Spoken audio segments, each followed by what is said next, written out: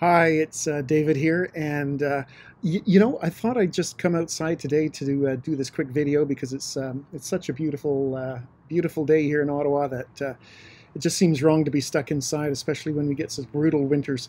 But anyway, I want to walk you through the Clockwork Storyboard. This is a tool that you can use for plotting any kind of story or play or action film or anything you want, really. And the beautiful part about it is you can map out your entire story from beginning to end before you ever start writing. And it's just a real time saver, a real way to validate your story idea, get some feedback before you go through all the time and effort of actually writing it. So let's get right to it. We're going to start off with our hero in a normal world. So this is our hero doing everyday stuff, riding the bus, going to school, working at their job, doing whatever. But there's something not quite right in our hero's life. And often it's a sense of lack. They're missing something. They're not quite happy. They're not sure why. But there's this uncertainty about what they're doing. When all of a sudden something happens, that's our crisis. There's an event. There's an inciting incident. Something happens that shakes them out of their normal world and forces them to react. And at first they're going to be emotional. Oh my goodness, the sky's falling. And then they're going to look at things rationally and set a story goal. It's up to me to solve the murder. It's up to me to find a solution to the problem of aliens invading the planet, whatever it might be. And that's the crisis. And then we get this call, the call into the unknown. So that's the next plot point that you want to think about. The call is the call to adventure. Are you up for it? You know, it's like Luke Skywalker. Are you up for it, Luke? Are you going to rescue the princess and join the rebellion and all of those things? It's a call into the unknown. And at first, our hero might be hesitant to do this. I'm not quite ready. I don't think I have the skills, whatever it might be. But ultimately, they decide, yes, I'm up for it, and off they go. And then our next plot point, which occurs a quarter of the way through the story, is the point of no return. It's a doorway that goes to the no return. You are committed now at this point. You're committed. And we build in a little surprise. There's a twist here that the reader did not see coming. So this is what we build in automatically, is a plot twist at this point. All right, so our hero is now off in the unknown, doing what they do. They're on their quest to save a princess. They're on the quest to save the planet, whatever it might be, when they encounter the antagonist, the bad guy, or maybe some of the bad guy's henchmen. Or this might be a psychological battle that goes on. In either way, it's a conflict. And I call these things battles, but it doesn't mean swords and fisticuffs. It means that there's a real conflict going on here. And that's what this plot point is. So once they get over that, they move on to the next plot point, which is the turning point. This is at the very middle of the book, okay, the very middle.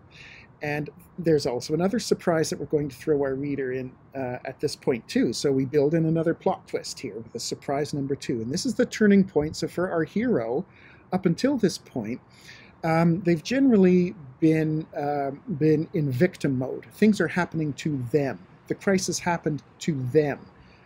They just want the world to go back to the way it was, nice and normal and safe.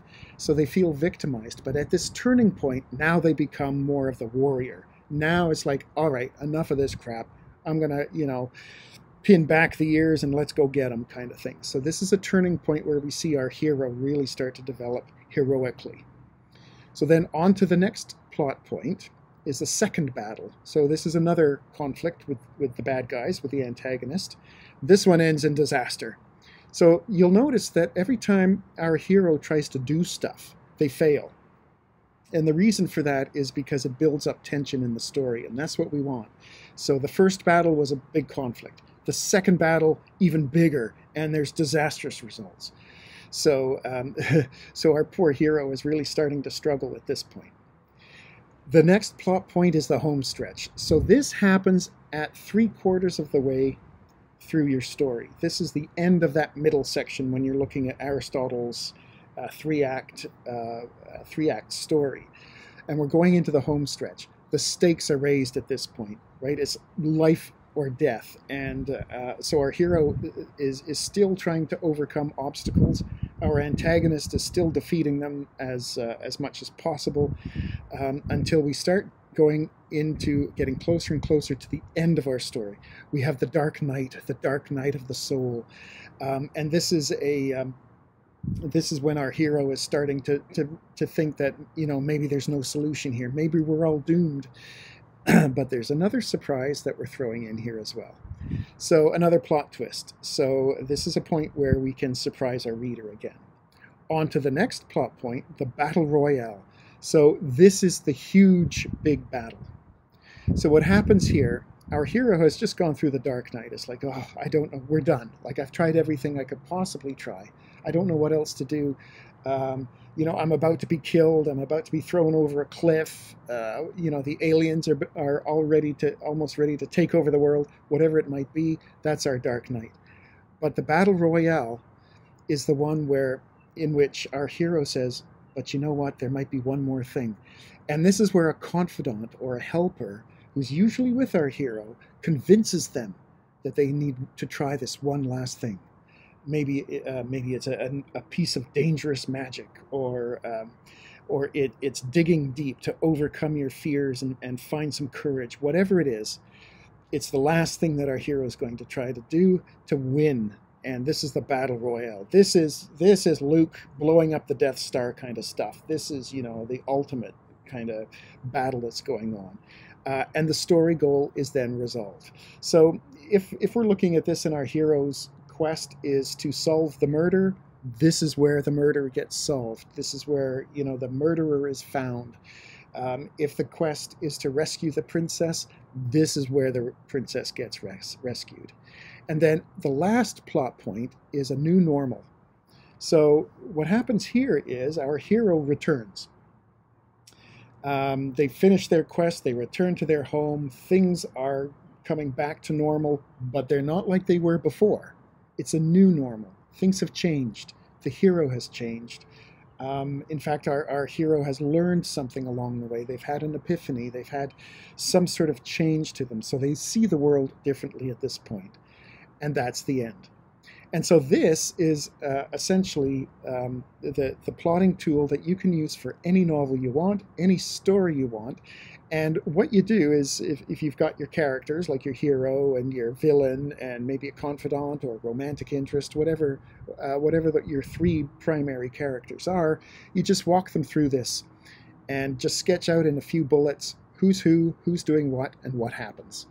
And I guarantee you follow that, you're going to have a well-plotted novel like this, which you can then shop around to your readers and say, you know, here's an idea I was thinking of. Let me walk you through it. See what you think. And if the reaction to that is, oh my goodness, like, you got to write this. This is so exciting. I'm there. Then you know you've got a winning story.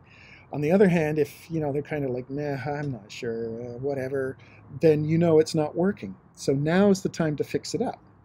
And then validate it again before you ever start writing. So this is the Clockwork Storyboard. I hope it's been helpful, and try using it and let me know what you think, of course. We'll talk to you soon.